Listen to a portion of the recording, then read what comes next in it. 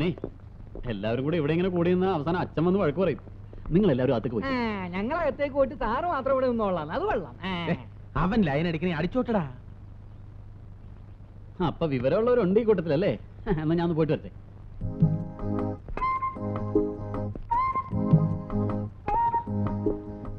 എന്താ സന്ധ്യ, കാർ വന്നില്ലേ? അല്ലേലും ഡ്രൈവേഴ്സ് ഒക്കെ ഇങ്ങനെയാ, ഒറ്റെണ്ണം സമയത്ത് വരില്ല. റാസ്കൽ. Mind your words. എന്റെ ഡ്രൈവറുടെ കാര്യം നിങ്ങൾ അന്വേഷിക്കണ്ട. Who are you? താൻ ആരാ? അയ്യോ, ഞാനൊരു കോമൺ ഫാക്ടർ പറഞ്ഞല്ലേ ഉള്ളൂ. രാവിലെ വന്നപ്പോഴുള്ള തന്റെ സെൽഫ് ഇൻട്രൊഡക്ഷനും ഷൈനിങ്ങും തന്നെ പോലുള്ള വായി നോക്കിയാൽ ഞാനും കുറച്ച് കണ്ടിട്ടുള്ളതാ. അയ്യോ, അങ്ങനെയൊന്നുമില്ല. ഞാൻ അതല്ല.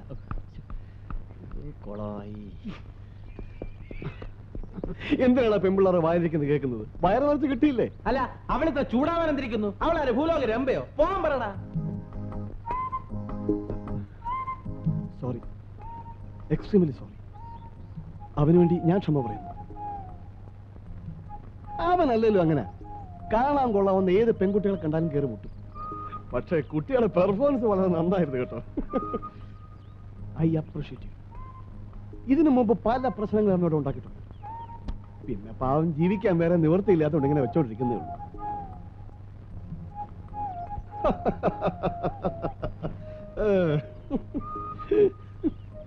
വണ്ടി വന്നില്ലല്ലേ? ഇല്ലെങ്കിലോ? അല്ല, വെറുതെ ടൈമായി.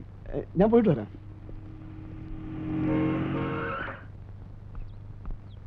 ചിരിക്കല്ലേ. എന്താണാവോ കുറെ നേരം ആയാലും രഹസ്യം പറച്ചിൽ തുടങ്ങിയിട്ട്? അതൊന്നും നീ അറിയണ്ട.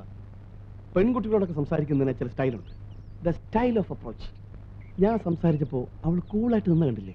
ശരിയാ, കൂളായിട്ട് നിന്നിരിക്കും. ഈ പെൺകുട്ടികൾക്ക് മന്ദബുദ്ധികളുടെ അടുത്ത് വളരെ സിമ്പതി ആയിരിക്കും.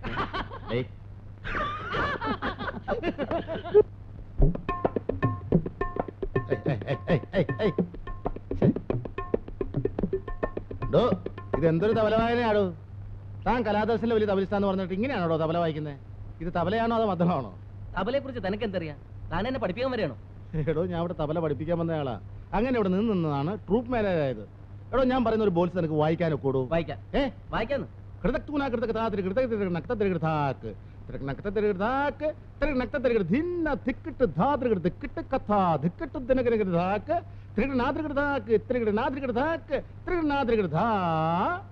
വായി നോക്കിയിരിക്കാതെ ഇങ്ങോട്ട് മാറി. എടോ, അറിയാൻ പാടില്ല, പറഞ്ഞാ പോരെ? ഞാൻ പറഞ്ഞു തരികയല്ലേ.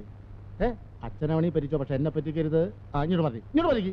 ആ, ഡമുക്കുണ്ടങ്കടി അടുപ്പിക്കഴിഞ്ഞും തബലിസ്റ്റാന്നും പറഞ്ഞ് നടക്കും ഇങ്ങനെ. ഇങ്ങോട്ട് നോക്കി.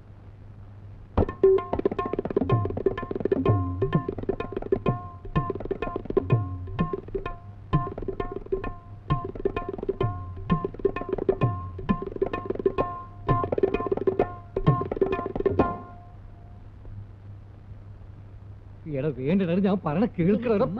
എനിക്ക് അവളെ വിളിച്ച് രണ്ട് വർത്തമാനം പറഞ്ഞില്ലെങ്കിൽ കിടന്ന ഉറക്കം വരൂലെന്ന്. എടാ, ഈ നേരത്ത് ഫോൺ ചെയ്ത് അവളുടെ വീട്ടിൽ വേറെ ആരെങ്കിലും ഒക്കെ ഉണ്ടാവൂടാ? അതിനെന്താ, ആദ്യം ആരാ ഫോൺ എടുക്കുന്നത് നോക്കാം.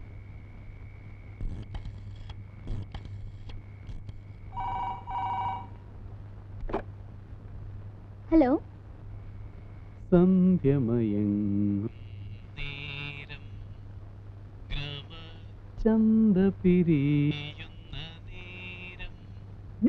ബന്ധുരേ രാഗബന്ധുരേ നീ എന്തിനീ വഴി വന്നു? നിങ്ങൾ ആരാ? ഞാൻ യേശുദാസൊന്നുമല്ല, സാബു. എന്നെ അറിയില്ലേ? താൻ ഇന്ന് എൻ്റെ ഫ്രണ്ട്സിന്റെ മുമ്പിൽ വെച്ച് എന്നെ ഇൻസൾട്ട് ചെയ്തിട്ടും ഞാനൊന്നും മിണ്ടാതെ നിന്ന് എന്തുകൊണ്ടാണെന്നറിയോ? തന്നെ എനിക്ക് അത്രയ്ക്ക് ഇഷ്ടമായതുകൊണ്ട്. പ്രേമിക്കാൻ നടക്കണേ. ഇനി എന്നെ ശല്യം ചെയ്താലുണ്ടല്ലോ തന്റെ മുഖത്തിന്റെ ഷേപ്പ് മാറ്റിക്കളെ. ചൂടാകാതടി പെണ്ണേ. നീ എന്നോട് അധികം കളിച്ചാ നിന്റെ ഇപ്പോഴത്തെ ഷേപ്പ് മാറും. Bloody fool.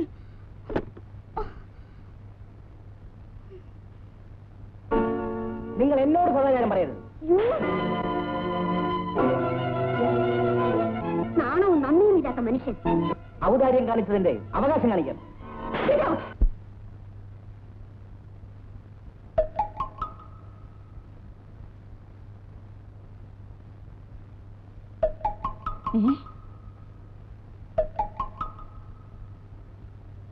അച്ഛൻ ഇത്തരക്കാരനാണെന്ന് ഞാൻ കരുതിയില്ല. എന്താ, എന്തു പറ്റി? ദേ, അച്ഛൻ ഇതിനാണോ ഈ സ്ഥാപനം നടത്തുന്നത്? അത് എന്താ ഉണ്ടായേ? എന്തുണ്ടായെന്നോ? കുടുംബത്തിൽ പറഞ്ഞവളാ ഞാൻ. അച്ഛൻ ഇങ്ങനെ കാണിക്കുന്നത് ശരിയല്ല. ഞാൻ എന്ത് കാണിച്ചെന്നാ പറയണേ? എന്ത് കാണിച്ചെന്നോ? എന്റെ മോൾ ഇവിടെ പഠിക്കണ്ട. ഞാൻ ഇപ്പൊ വിളിച്ചോണ്ട് പോകും. എന്താ ഉണ്ടായത്? എന്തുണ്ടായെന്നോ? അച്ഛനോട് എന്നെ ചോദിച്ചു നോക്ക്. എന്താ അച്ഛോ? ദേ ഇത് തന്നെ. അയ്യോ, ഇതാണോ കാര്യം? അത് അച്ഛന് ഞരമ്പിന് അസുഖമായിട്ട് ചെറുപ്പത്തിലേ പറ്റിയൊരു തകരാറ്. അയ്യോ ക്ഷമിക്കണം അച്ഛോ, ഞാൻ അറിയാതെ പറഞ്ഞു പോയതാ. വാ അച്ഛോ, സത്യത്തിൽ ഇവിടെ എന്താ ഉണ്ടായത്? താണ്ടമ്മ ഇങ്ങോട്ട് വരൂ. ഞാനൊരു കാര്യം പറഞ്ഞാ വേറെ ആരോടെങ്കിലും പറയൂ? ഇല്ല അച്ഛോ.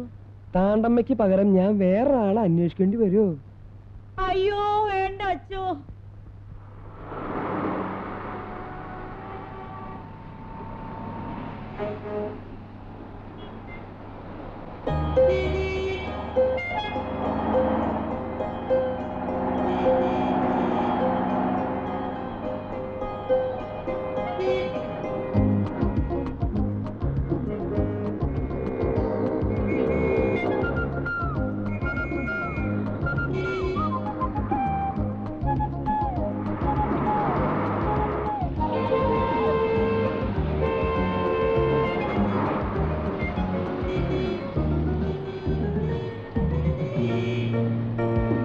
എന്തോടെ കാണിക്കുന്നത്? അല്ല ഞാൻ ഒന്നും കാണിക്കുന്നില്ല. ഞാനൊന്നും കാണിക്കണ്ട.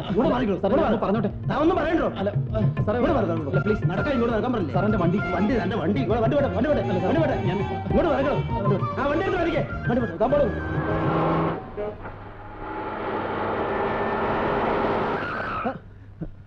സോറി. കലാദർശനയിലെ സാബു അല്ലേ? അതെ, ഞാൻ നിങ്ങളുടെ ഒരു ആരാധകനാ. എങ്ങോട്ടാ? ലോഡ്ജിലേക്കാ. ഞാൻ ഡ്രോപ്പ് ചെയ്യാം, കയറിക്കോളൂ. വേണ്ട, ഞാൻ കേരളോ. Thank you. ഹലോ, ഞാനും ഒരു ആരാധകനാ. ഹലോ. പെമ്പിള്ളേരുടെ ശബ്ദത്തിൽ ഫോൺ ചെയ്യാൻ മിടുക്കനാണല്ലേ? ഇല്ല. നിനക്കൊക്കെ മലയാള നടന്മാരുടെ ശബ്ദാനുകരിക്കാനല്ലേ അറിയൂ? ഹിന്ദി നടന്മാരുടെ ഇടി എങ്ങനെയാണെന്ന് അറിയാമോ? അമിതാഭ് ബച്ചൻ, അനിൽ കപൂർ, ജാക്കി ഷ്രോഫ്.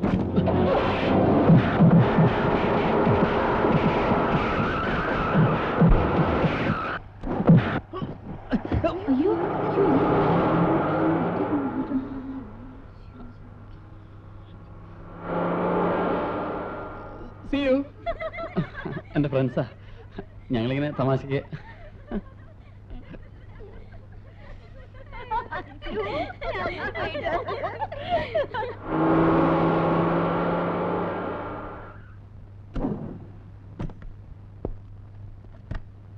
സന്ധ്യേ, സന്ധ്യേ, നീ പറഞ്ഞതുപോലെ തന്നെ ചെയ്തിട്ടുണ്ട്. മിമിക്രിക്കാരനെ കൊണ്ട് ഏത്ത പിടിപ്പിച്ചു. ഇടി കൊണ്ട് റോഡിൽ കിടക്കുക, വണ്ടി കയറി ചത്തോന്ന് തന്നെ സംശയ. വേണം, അങ്ങനെ തന്നെ വേണം. ഓ, അവന്റെ ഒരു സന്ധ്യ മയങ്ങും നേരം.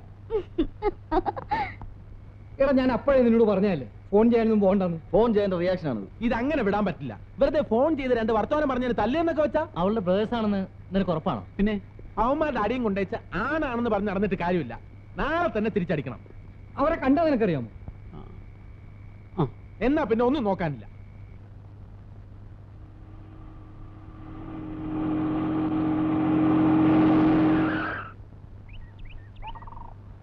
എടാ, നിനക്കൊക്കെ ഈ മലയാളം നടന്മാരുടെ ശബ്ദം അനുകരിക്കാൻ മാത്രമല്ലേ അറിയാവുള്ളൂ. അതുകൊണ്ടൊന്നും ഒരു കാര്യമില്ല. നല്ല ഹിന്ദി നടന്മാരുടെ ഇടി പഠിക്കണം. ഹിന്ദി നടന്മാരുടെ അടി പഠിക്കണമെങ്കിൽ ആദ്യം കരാട്ടെ പഠിക്കണ്ടേ? എന്തിനാളിയാ കളരി പോരെ? കരാട്ടയും കളരിയും ഒന്നും വേണ്ട. നല്ല നാട അടിയുണ്ടല്ലോ, അതാണ് ബെസ്റ്റ്. സ്റ്റേജിൽ ഈ ഐറ്റം പ്രസന്റ് ചെയ്യുന്നതിന് മുമ്പ് നമുക്ക് ഇവിടെ വെച്ച് തന്നെ ഒന്ന് പ്രാക്ടീസ് ചെയ്ത് നോക്കാം. അതിനെന്താ, എളുപ്പമല്ലേ? ഈ സാറന്മാരോട് ചോദിച്ചറിയാ ഹിന്ദി നടന്മാരുടെ ഇടി എങ്ങനെയാണ്. നിനക്കൊക്കെ ഒരു പ്രാവശ്യം കിട്ടിയത് പോരാ അല്ലേ? അതെ, അന്ന് ഇവന് മാത്രമല്ലേ കിട്ടിയുള്ളൂ. ഇന്ന് നമ്മൾ എല്ലാവരും കൊള്ളാൻ കണക്കാക്കിയാ വന്നിരിക്കുന്നത്. എന്നാ പിടിച്ചോ.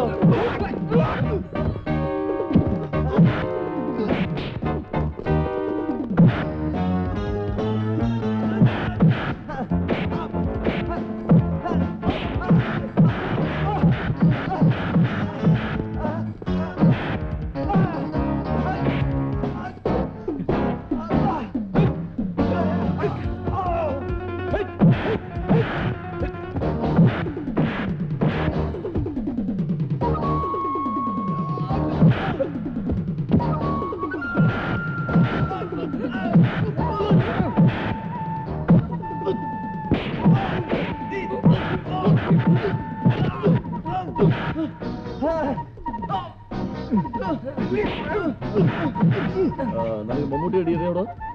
ದಾ ಕಂಡೋ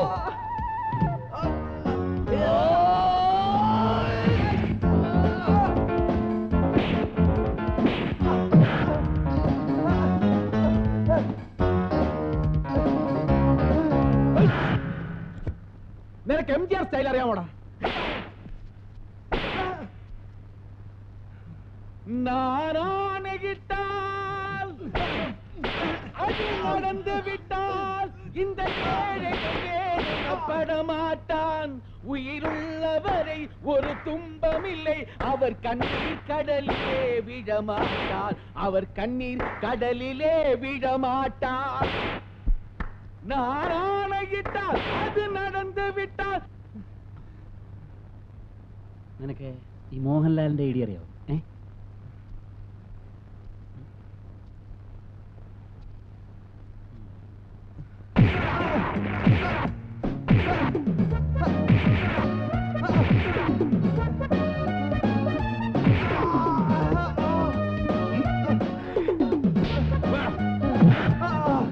നിനക്ക് മധുവിന്റെ ഐഡിയ അറിയാവൂടാ പട്ടി?